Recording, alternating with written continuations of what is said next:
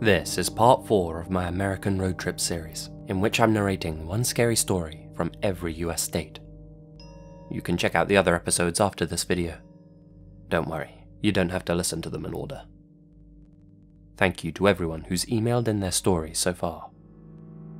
Now, get ready as we approach the halfway point of our journey down Route 666.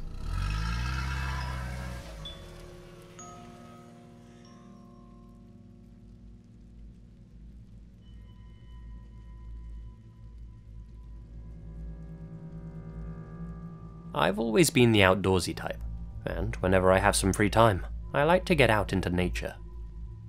This particular day, I was hiking in Malheur National Forest in Oregon, a beautiful part of the country. It was a weekday, so I was out there by myself. Not that that bothered me. I was used to solo hiking. Plus, it was broad daylight outside. That, paired with the beautiful scenery, didn't exactly fill me with a deep sense of dread. It took me about an hour to drive from my home to the spot I planned to hike in, a secluded part of the forest where I figured I'd be alone. I parked my vehicle in an area where there was no other cars around, hopped out and threw on my backpack. Then I set off into the woods. The sky was blue, the air fresh, and the trees were lush. A perfect day for a walk in the woods. No more than 2 minutes in, however, I stumbled upon something I wish I hadn't. It started with the strange noises. A guttural chanting. Sounded like 5 or 6 human voices, all speaking gibberish in a melodic fashion. I could only hear it faintly in the distance, but curiosity got the better of me. I made my way through the brush, intent on seeing who else was out in this secluded part of the forest. That's when I saw them. It was like a scene straight out of a David Lynch movie.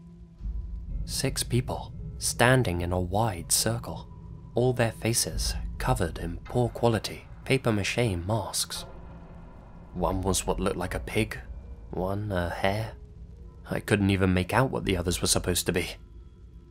None of them were wearing shirts, and their torsos were covered in what looked like white paint. They were moving their bodies in a strange, wave-like motion, holding what looked like primitive ceremonial sticks. They must have been off their heads on some sort of chemical. It looked like they might have been standing around something on the ground, but I couldn't make out what it was. Before I could turn around and get out of there, one of them caught sight of me. I'll never forget that image. It was so bizarre and terrifying all at the same time. A man in a bootleg white rabbit mask, pointing in my direction. And then, in unison, all these other masked figures turning to look at me. I immediately turned and bolted back to my car. Behind me, I could hear the breaking of twigs, the rustling of foliage, and multiple sets of footsteps. The worst part was the screaming. Wild screaming. The masked figures were in hot pursuit, chasing close behind me. What the hell did they want? From the sound of their wails, I could hear that they were gaining on me. I ditched the bag on my back to lighten the load. I was fit enough to outrun those lunatics, but not with that thing slowing me down. In 30 seconds, I was back at my car. In another 10 seconds, more of them had appeared from other parts of the surrounding forest. Couldn't have been less than 20 of them now. A menagerie of psychos, all throwing rocks and sticks at my vehicle, charging directly at it, the fastest ones clawing at the windows. I floored it in reverse, and managed to back out of there just before my car was surrounded. I spun the vehicle around and slammed my foot on the accelerator. As I sped down the muddy trail, I could see the masked figures in my mirrors. They were still running after me, still screaming, but thankfully losing distance. When I was far enough away, they sidelined back into the trees and out of my vision. That was the last I saw of them. I debated whether or not to report the incident. In the end, I decided I would. I told the authorities what had happened to me, and they told me that they'd check the place out.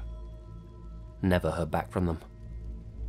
I don't think they took my call too seriously, which, honestly, bothers me. A few people have gone missing in those woods over the years. It'd be nice if they saw this as a potential lead.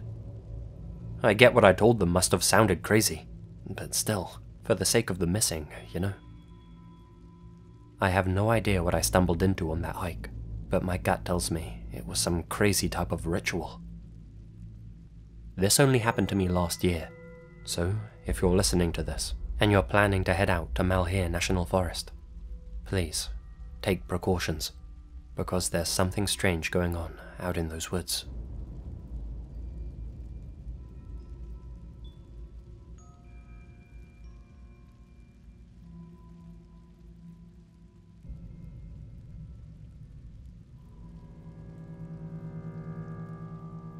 It's no secret in my family that my grandpa used to be part of the mob.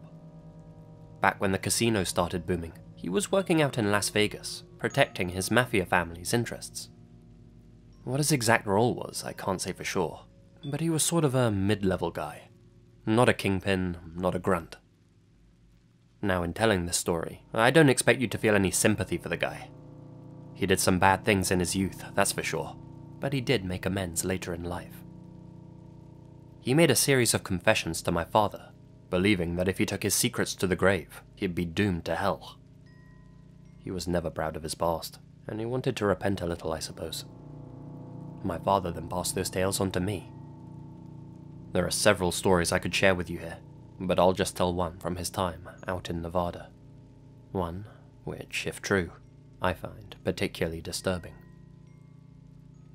A few other gangsters in my grandpa's crew had been caught stealing from their boss, shaving a little extra off the side and pocketing it for themselves. This wasn't their first offense, and the boss wanted to make an example of them. The poor guys weren't the smartest, and didn't even realize they'd been rumbled until it was too late. The three of them were rounded up, bound and gagged, and tossed into car trunks. About 14 other guys drove them out into the middle of the desert. My grandpa was there with them, riding in the same car as the boss. Far from civilization, they popped the trunks and dragged the three men out. My grandpa's boss gave some speech about how they had wronged him and how they were now going to pay the price. He untied their hands and feet and tossed each of them a shovel, told them to start digging 3 deep holes. Since all of the boss's henchmen were armed, they didn't exactly have a choice in the matter. The men tried to plead with the boss, but nobody could understand what they were saying through the gags in their mouths. My grandpa didn't want to be a part of this. He knew these guys after all. Still, there was nothing he could really do. If he spoke out against the boss, or tried to leave, then there'd likely be a 4th hole out in that desert. The men finished digging their pits, which, as instructed by the boss, were much deeper than they were wide. Then, at gunpoint, he had them get inside their makeshift tombs. The other henchmen began to fill in the holes with earth and sand, compressing it all tightly together, leaving only their 3 heads poking out of the ground. They couldn't move, they couldn't talk. All they could do was pray. According to my grandpa, the boss then placed a bottle of water about 10 feet in front of them, with the top off. "This is the only thing out here that'll keep you alive," he said, "and you're gonna watch as it evaporates in front of you. That is, if the buzzards don't peck your eyes out first." Then they all hopped back in their cars and left the 3 men there, buried in the scorching heat. On the way back to Vegas, the boss sat silently, looking out the car window. He turned to my grandpa. "The water," he said. "What about it, boss?" "I'm just thinking, if one of them manages to shake himself free, I wonder if he'll share it." It didn't really matter, my grandpa thought. Those men were so far out in that desert that they'd never make it back alive anyway. It was just a question of how long they lasted. My grandpa managed to escape his life of crime a few years later. His wife, my grandma, had just given birth to my father, and even though he was still a young man, he figured it was time for a fresh start. He never spoke out against his former colleagues, I guess for obvious reasons, and somehow he managed to escape without being whacked. Must have made some kind of deal. For his future family's sake, I'm glad he did.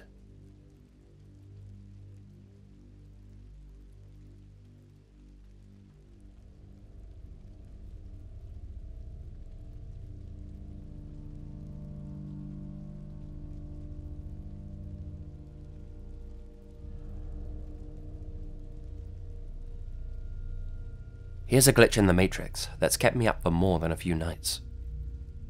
For as long as I can remember, I've had a memory that apparently never even happened to me. It's extremely vivid, almost like I can feel what's happening in the memory itself whenever I think about it. The memory stayed the same since I was a kid. It starts with this horrible, pale man looking in at me through a window. His skin is so thin, it's almost translucent. His eyes are a sickly yellow, and they're sunken deep in his skull. His whole face is emaciated and bony, and his mouth is contorted into a menacing smile. In a flash, he's in the same room as me. I don't know where we are, some sort of dark, featureless place, but it's just the two of us, and I have no idea why I'm there.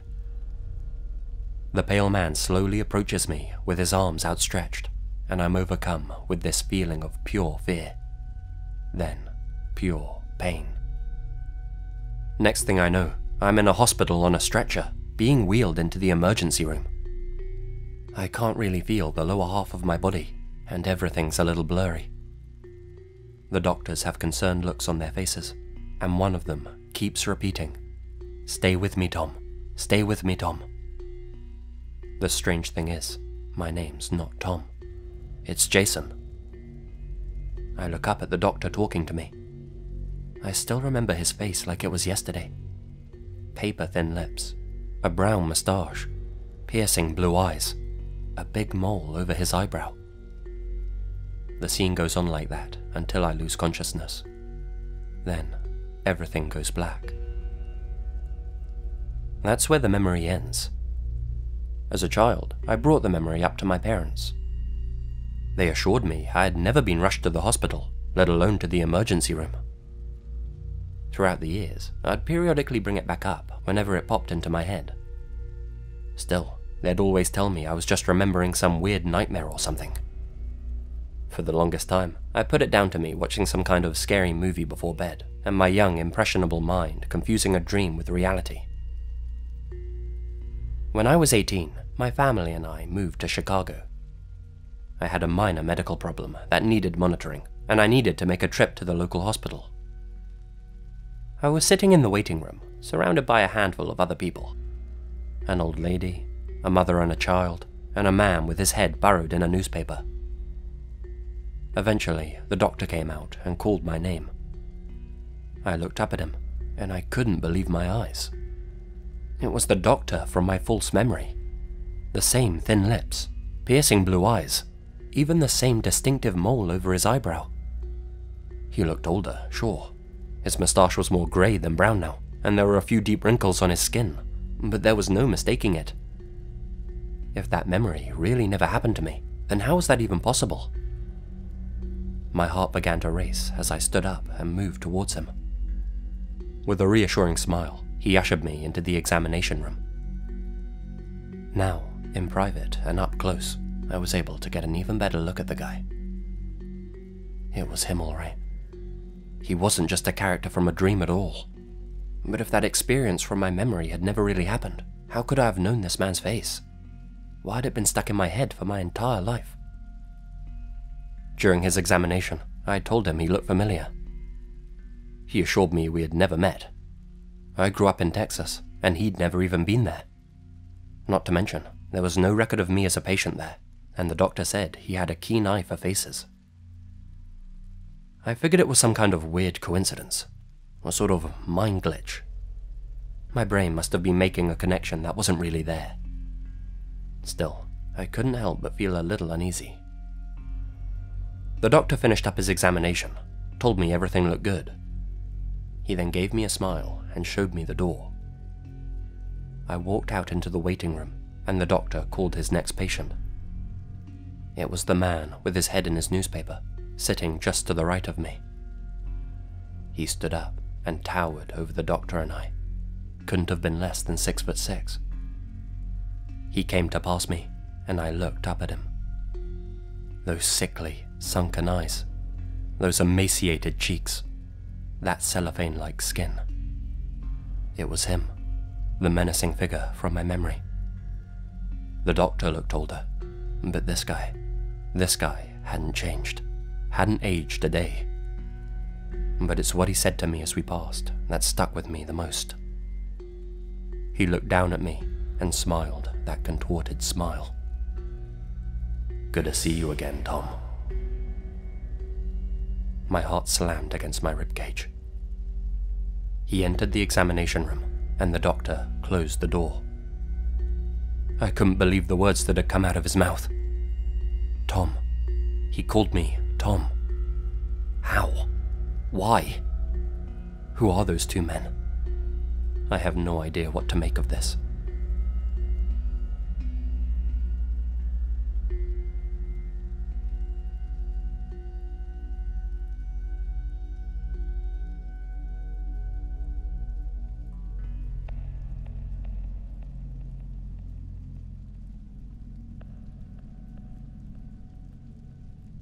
I live in a rural part of Colorado, on a farm close to the infamous Riverdale Road. A lot of strange goings on along that road, let me tell you. People have claimed to have seen all kinds of apparitions while travelling down it. One part of the road even leads off to a mansion that was once the headquarters of a satanic cult. Some folks say that the gates to hell are located there by the chicken coop, but that doesn't really have anything to do with this story. At least, I hope it doesn't. I must have been 14 years old at the time, doing some schoolwork at home, when, all of a sudden, my brother came running in, hollering, said that a mangy dog had wandered onto our property. My dad and I went out to take a look with him. Lo and behold, there was a humongous Doberman standing about 20 yards from our house, completely motionless. It didn't look healthy at all. Dobermans are almost always black, with patches of brown. This one was off-color, grey and covered in blisters. It looked as if it was decomposing, despite still being alive, if only barely. Its eyes, they weren't like alive creatures. They were stark white, like it was blind or something. No pupils or colour at all. It was panting heavily, and just looked at us, begging to be put out of its misery. We had no idea where it could have come from. There wasn't another house near ours for as far as the eye could see, and of the houses that were nearby, well, none of them had a Doberman. My dad didn't want the thing to suffer, and he certainly didn't want it spreading disease to our livestock, so he got his rifle and told us to go back inside. We knew what he meant. We went back and switched on the TV. No more than a few seconds later, we heard a shot ring out from the outside. My dad then dug a grave and buried the poor creature in a patch of unused land away from our house.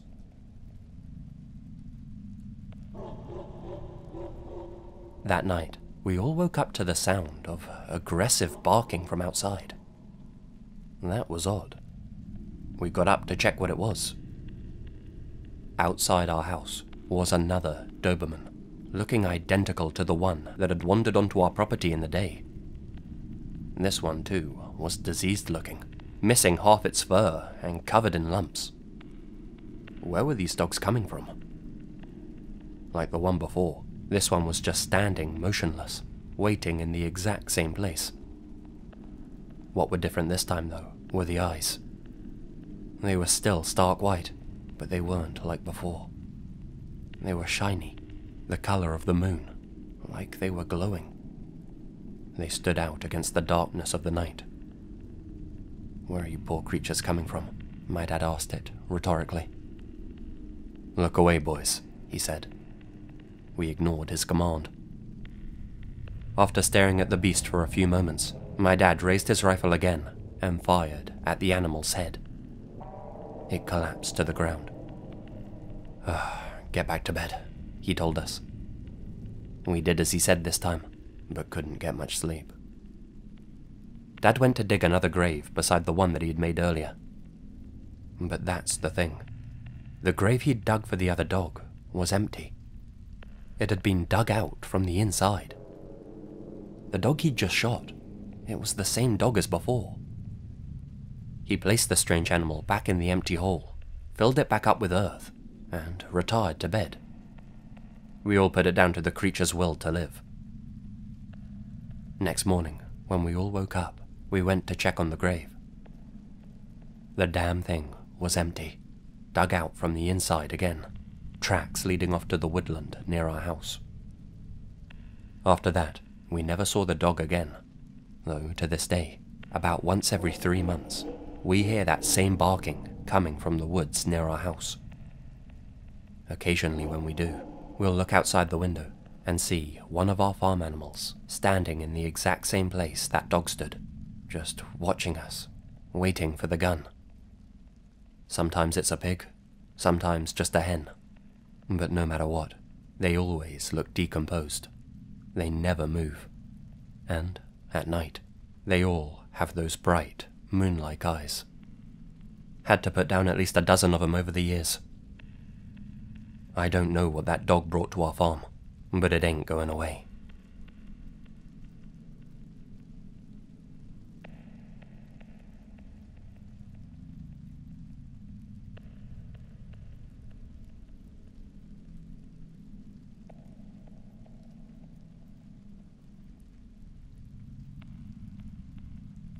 I was a trucker at the time, and was driving alone down the I-70 in Maryland, heading west.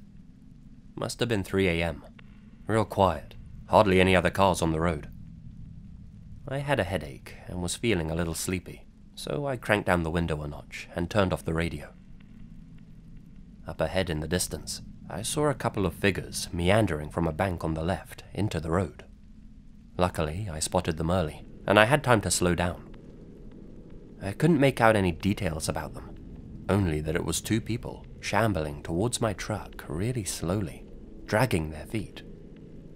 Worried that something might be wrong, I brought my truck to a complete stop. I was close enough now to see that there was something not quite right about them. I could hear them groaning and gurgling since my window was open, and could just about make out that something was really off about them. Their silhouettes didn't look right. I got a little closer, and my headlights illuminated them. I could see them clearly now. In front of me were what looked like 2 goddamn zombies. One male, one female, both completely covered in red. The male's lower jaw was hanging on by a thread. They both had bone fragments sticking out of their clothes. Their arms were clearly broken, flailing at their sides. Much of their skin was missing, like it had been scraped off or something. The woman had hardly any skin on her face at all. They were coming directly for me, and got close enough for me to get a good look at their eyes. I'd never seen redder eyes.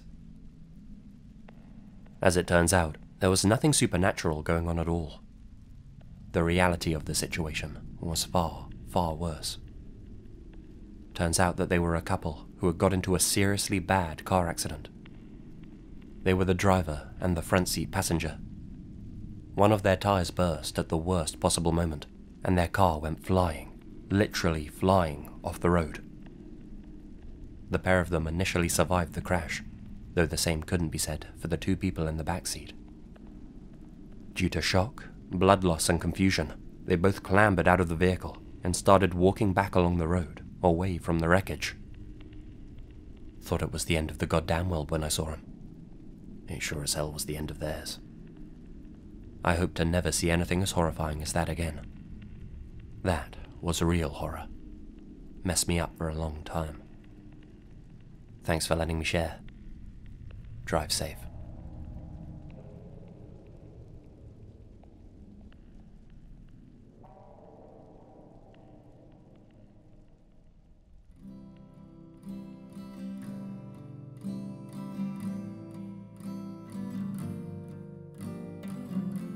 Thank you very much for listening. A huge shout out to Anthony Salinas for making the thumbnail for this video. You can find links to his artwork in the description down below.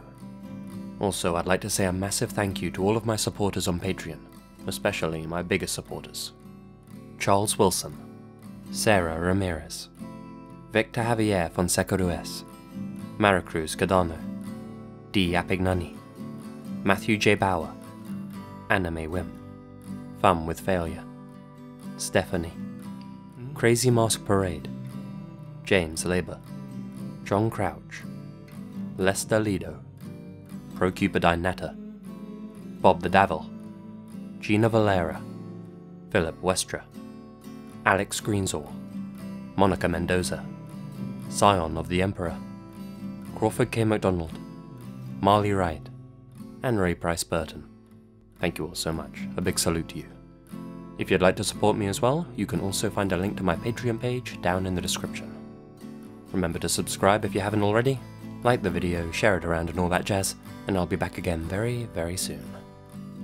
Until then guys, you all stay spooky. And remember, the best things happen in the dark.